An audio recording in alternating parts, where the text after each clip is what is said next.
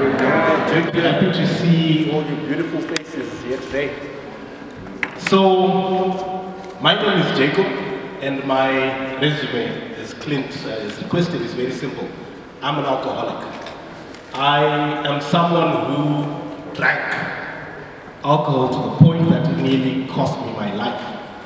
And I'm here to share part of my story, part of my experiences, with the hope that somebody will get this message and transform their lives. And I also want to, give out a phone number that whoever is in a situation where they feel they need help, they can find it. Because it's one thing to talk about the problem and not get into the solution. So I'll get back many years ago. I was only 15 years old, around about the age that some of you guys are. I discovered alcohol. So the issue with drug and alcohol abuse, it usually doesn't come from a complete stranger. We're introduced by people close to us, friends, family, and so many people I've spoken to have shared that type of experience where they first got drugs and alcohol from people who were close to them. So I got, on a school day, a friend of mine came with a bottle of vodka, we drank it. And I loved the illusion that it created. And I call it an illusion because it's not true. It's a false picture. Sadly, unfortunately for me, I spent the next 14 years of my life chasing that false picture. I thought alcohol made me feel happy. I thought it made me feel confident. I thought it made me be likable.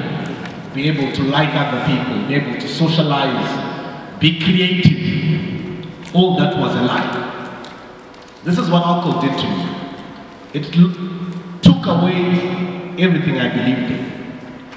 When I last had my drink of alcohol, and I was then smoking banja, I came to that realization that I had become everything I detested in a human being. I woke up looking at the mirror, failing to recognize the person I saw. But that person was the person I had become. So I had no idea how it transformed from a young boy experimenting with alcohol at school to a 29-year-old facing jail, hospital, or death. Those were the three guaranteed outcomes that my drinking and drug use were going to achieve. One of those three, without a doubt. And I know that it's true because I had friends who died due to drugs and alcohol. I have friends who ended up in jail due to drugs and alcohol. I had friends who developed different medical conditions. And all I thought, all I had to deal with was the realization that one of these days, it was going to be me. So I knew I had to stop. I had to stop to save my life. If not, it was all going to be a sad story. And now, the work that we're doing as a team, as a collective, so many organizations working together, joining hands with the government of Zimbabwe, and we would really like to commend the government for all the amazing work that they've done through the Interministerial Task Force and the National Committee. Because if there is no support or the willingness from the powers that be for us to do this work, we will lose the whole generation. And bold stances have been taken, and we commend that. We're also working with different United Nations entities. We also commend their support in terms of technical and material support in the fight against drug and substance abuse. And the private sector as well, the different companies that are all coming together to sponsor and support these type of initiatives, to make things happen, to make things possible. So today, what do we want to do? What do we want to achieve? I think what we want to do is to have an honest conversation. An honest conversation that will help to save all these young, beautiful faces that I see this side. Because if we don't make these bold moves, bold decisions, bold actions, and honest conversations, it's going to get worse, and people are not going to find the help that they need. So, as I said, drugs and alcohol always lead to one of three places: jail, hospital, or death, and we need to prevent ourselves from ending up there. So I'll share a bit more on how I got sober. I went through a support group and went through something called the 12 steps. And someone else is going to present more in detail about those 12 steps. But for me, that worked. And when I went through that exercise, I came to the simple realization that I did not have a drug and alcohol problem. I had a drug and alcohol solution. So when you look at people who are struggling with drugs and alcohol, using my experience, these are people who've lost hope, who've lost sustainable coping mechanisms, and then we turn to drugs and alcohol. So drugs and alcohol, to the alcoholic and the person using drugs, to them is not the problem, it's a solution. And we need to be honest to find and equip each other with the right skills for us to live lives that do not depend on drugs and alcohol. As Clint said, we are not going to be able to stop the supply. But what we can do is to work together as communities, as individuals, to build the skills and capacities that we need to have better coping mechanisms, that we don't need to use drugs and alcohol and other unhelpful and harmful ways of dealing with our issues. So as a community, as society, let's all come together, let's work together to build lives that do not need us to be intoxicated. Let's report suppliers when we find them, definitely. There is the helpline for the police. If ever you know someone who's dealing with drugs in your community, inform the police. They will come and take them away. They will deal with them, because we don't need those people in communities. But when you find your brother or sister struggling with addiction, let's show them the love, let's show them tolerance, and let's help them to get the support that they need. Let's refer them to where they can get treatment. Let's refer them to places where they can get the necessary support. Let's not judge. So thank you very much for allowing me to open. I'll now close, for those of you with your pens and papers or your phones close by, to take this phone number, so that if ever you feel like you're struggling with drugs and alcohol and you need someone to talk to, there is this helpline number. So the number is 0771 611 311. 0771 611 311. That's the National Addiction Helpline. It's there 24 hours. We're happy to help people get access to the solutions that they need, and we're here to support. So feel free to engage with us. I hope that you all enjoyed the exciting presentations that are coming up, and please. For coming. Clint's told you most of my story in that short introduction. But what he missed out on, first of all, if you didn't understand the skit that was there, the three takeaways that you were supposed to take away from that was, there was an unwanted pregnancy, there was an arrest, and there was a death. These three things are inevitable if you take drugs and you don't stop or come out of it. I am blessed because through prayer for myself and for my family, I literally, gradually stopped using drugs. I made a decision, and that decision was driven by when I looked at my mom and what I was putting her through.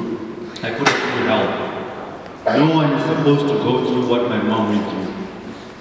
Especially after carrying me for 9 months, and I'm a firstborn, and I have 2 siblings following me. No one should go through that. Clint alluded to the fact that I went to Prince Edward. I was senior prefect, basketball captain, first team rugby, athletics, and my life changed when I started putting my trust in friends instead of the people that love me at home. I know there's so many young boys and girls there who are multi-talented. I know there's soccer players, there's rugby players, probably there's sprinters, and some of you want to be doctors, scientists, pilots, whatever. But the moment you agree to say yes to that first hit, you are basically saying, I don't want to be that anymore. You're throwing your life down the drain. When I first took drugs, that decision took me 2 seconds just to say, okay, let me try.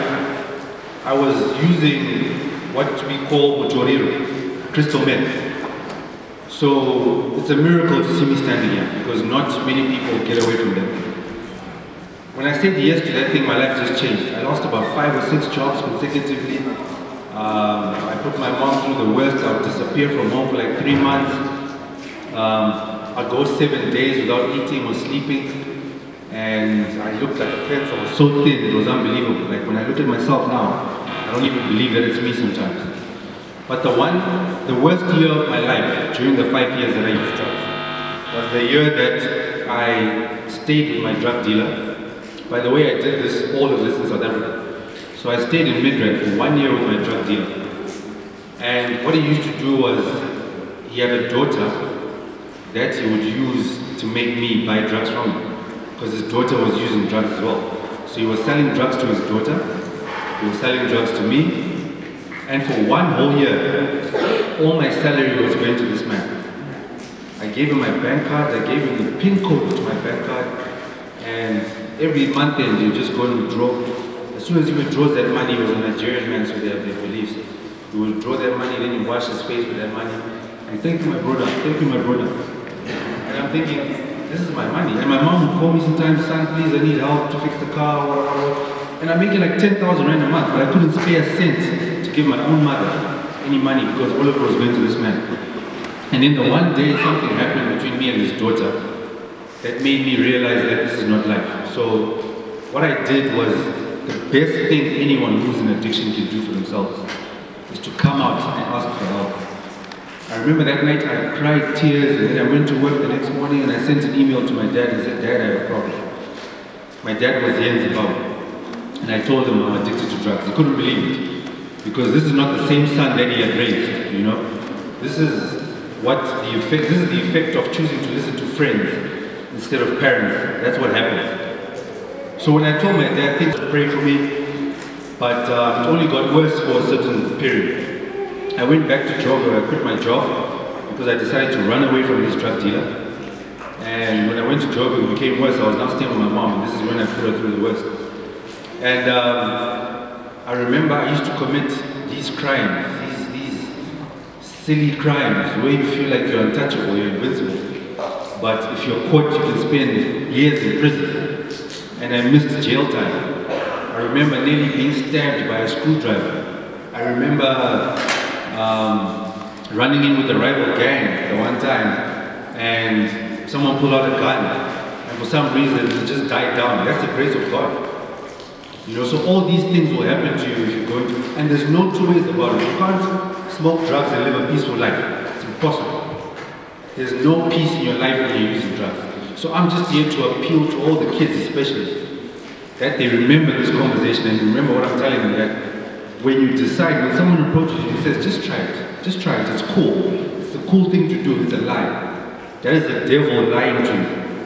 And what the devil does is they see the potential in each and every one of you, and he wants to stop it. So if you want to be something great in your life, say no to drugs. It's not a joke. If you want to be something great in your life, stay away from those friends who seem to like party, and just fun, joy. These days, it is actually way more cool to be different from the rest of the crowd. It's way more cool to be brilliant in school.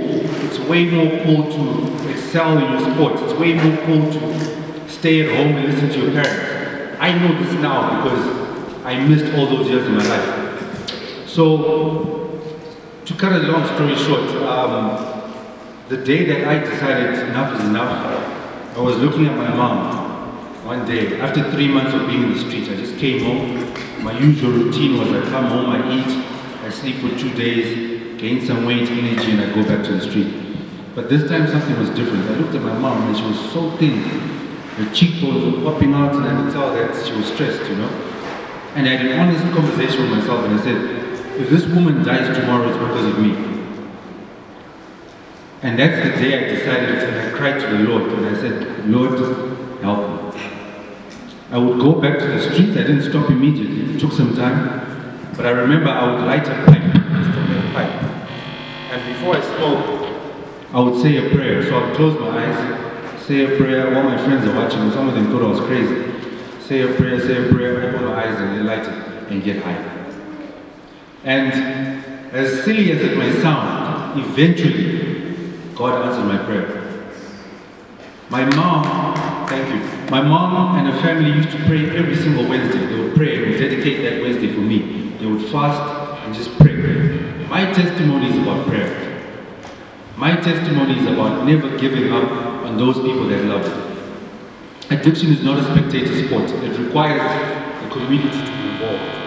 Because no one can go through it by themselves, unfortunately. So for the parents as well who have kids who are struggling, or you know someone who's struggling, you need to support them as much as possible. And the best way to do that, in my opinion, is on your knees. I'm not saying there's anything wrong with rehabilitation. Fair and good, fair and fine. But even God is the one who decides if they should go to rehabilitation. That's what I believe. You don't want to be arrested, you don't want to die, and you don't want to have an unwanted pregnancy. I remember the one girl, this skit just reminded me, one girl went out to a party. I met her in the streets, and she was telling me a story. She said she was having a drink, just like the young lady was there, and something was put in the drink for her. And the Nigerians took her back to her, I'm sorry to use nationalities, but it is what it is. They took her back to the place, and 6 of them abused this young lady. And there were people smoking in the same room. Some of them were even offered to come and join, but they refused. There's no mercy for anyone. And the sad part is the only person who benefits out of all of this is the person who's selling this thing. The people at home don't benefit, the person using doesn't benefit. Only the person selling and allowing it to be sold benefits. And one thing I've seen, the difference between South Africa and Zimbabwe now is, in South Africa it seems like when they cook these things, they cook them so that when you smoke you come back. But what's happening in this country, it's as if they're cooking them to kill you, to fry your brain with one. So I would never advise any of you young ones to even think about trying it. I'm not here to act, I'm not getting paid for this. I'm just here to share my story because I believe that's the reason why I came out of drug abuse. So I can spread my story with you. But I'll leave it there, and thank you again, Clint. Clint and I are wearing these blue shirts, not because he looks good in blue, he's lying, but because these were the very first shirts that were made when this campaign started with Billy and Clint and the gang, when we had it at Princeton. So I hope we have more of this, and I hope each of you wearing this shirt can carry the message. If you know someone struggling, don't even be scared to snitch on it. Don't be afraid to snitch on it. If you have a friend who's struggling with drug abuse, go and tell their parents. And I used to say I'm a recovering drug addict, but from today on, I'm going to say I stopped doing drugs.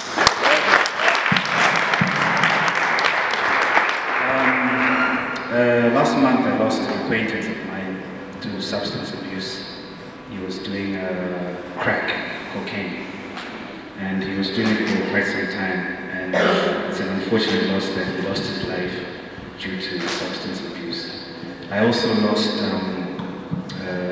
some relatives of mine due to substance abuse related deaths. And I know friends of mine who have damaged their health because of drugs. I know people who have damaged their children's health because of drugs. Their children are born with difficulties, be it mental, be it health-wise or physical difficulties because of drugs.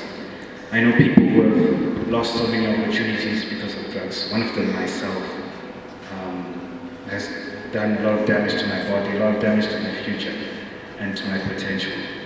And I'm quite emotional about it. I'm glad to be here. I would like to thank each and every one of you for coming here. I feel very supported. This is on a personal view. And I believe that other people who also do substances in my shoes will also feel the same way if they had all these people who would come and give them support from time to time. Even at home, we have children, we have siblings, we have friends, we have family, and we have these people who are also strangers who we bump shoulders and cross paths with. And these are the same people who are just like me, who would feel the exact same way if we came together and helped them, gave them a helping hand, gave them a good, encouraging word. You know, it's not always the harsh treatment that works. So, you know, I know at times we're angry and we're disappointed with these people, but sometimes just give them a loving smile, a loving word, a kind support, you know, comfort the sagging spirit, give them some strength. And they won't respond in anger and in rebellion like we always think they do. You know, there comes a time in drug use where you actually sit down and introspect and say, okay, my actions are this way, but there's certain people who are showing me love. And there's a certain part in you that receives that and that can nurture that and grow it into you. And hopefully, by the grace of God, with prayer and with prayers from others, you will reach a point where you will end up giving up on drugs.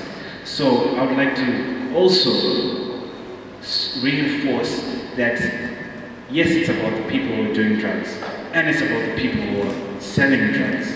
It's say no to drugs and do not sell drugs. And do not do nothing about it. Although we're not selling and we're not doing